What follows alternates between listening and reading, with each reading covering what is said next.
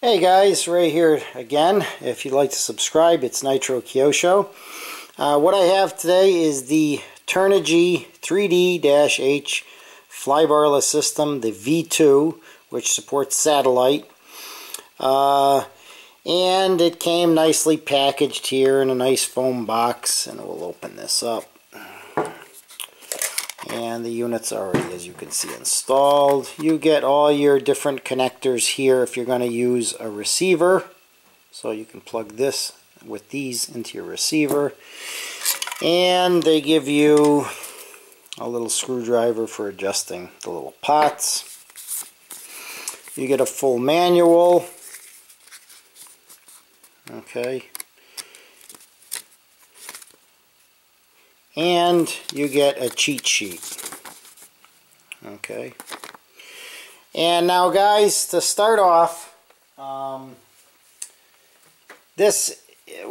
first of all, I am probably the most negative person, guys, when it comes to anything clone related. Okay. I don't like clones. I don't like clone helicopters, clone parts, any of that kind of stuff. Now this came highly recommended to me by a good friend at a local hobby shop, Big Jim the Ultimate Man.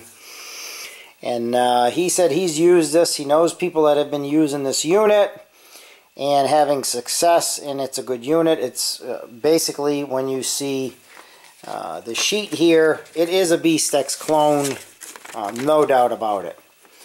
The manual here, if you just want to just look at the first couple for this unit: position A, upright flat, B, swash plate servo frequency, and now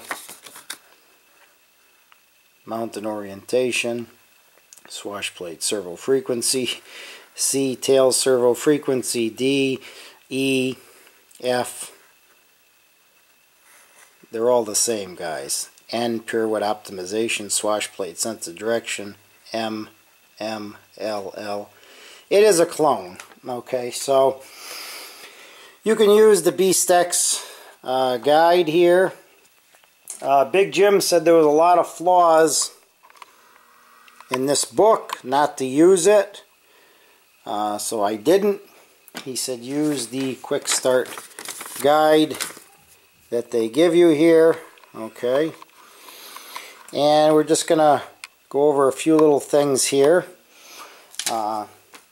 and I'll do a review on this once I use it, guys. Don't run out and buy these. I haven't tested it yet.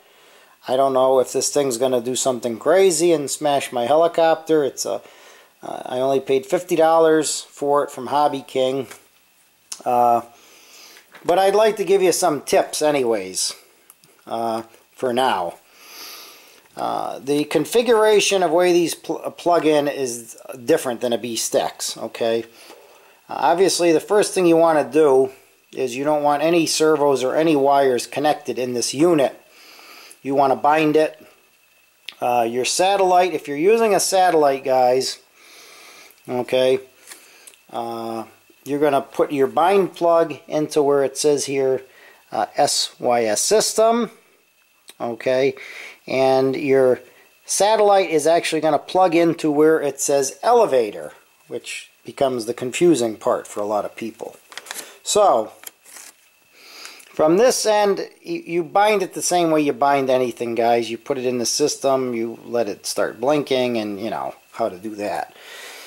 But anyways, that's, if you know, let's talk about the way these are configured, because that's the confusing part. Now this is going to start SYS, auxiliary gear rudder, elevator, aileron, channel 1, channel 2, channel 3, channel 4. Okay? If you are using this with a satellite unit, this is how you plug everything in once you bind it and you put in your proper servo hertz and frequencies. Don't plug anything, any servos in, guys, until you do that, because you don't want to fry your servos. So once you got that done, the first one, channel 4, is going to be your rudder. The next one, channel 3, is going to be the aileron pitch, which is going to be the servo on the left side of the helicopter here. Okay, it's always this one. This is always the aileron pitch. Okay. The next one, channel 2, is going to be your other aileron on the other side, obviously on the right side. And then channel 1 on here is going to be your elevator servo. Okay, now the tricky part here, the one that says aileron on here, do not plug the aileron into that. That is for the throttle. The ESC goes into the aileron. Once again, aileron is the throttle ESC. And the one sitting right next to that, the last one there that you're going to be using, says elevator, okay, and the satellite plugs into there. So, it's a little confusing, guys. Hopefully that helps clarify it if you do pick one of these units up. But it programs exactly like a B-Stex, identical, okay, and hopefully it'll perform like a B-Stex. Like I said, this was a $50 unit. It came from Hobby King, the U.S. warehouse.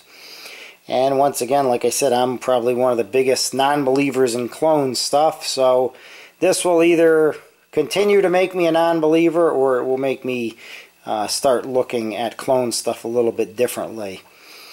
But anyways, I wouldn't run out and buy one. If you want me to be the guinea pig and test it for you, I'll get back to you guys probably this Sunday or Monday with another review telling you if this thing is the best thing since sliced bread or a defective piece of junk. You know.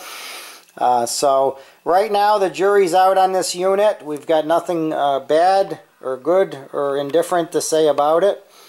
And hopefully Sunday or Monday I can make another video telling you what this unit is all about and how it performed. Okay, guys, so anyways, once again, it's the Turnigy 3D-H flybarless system, excuse me, V2.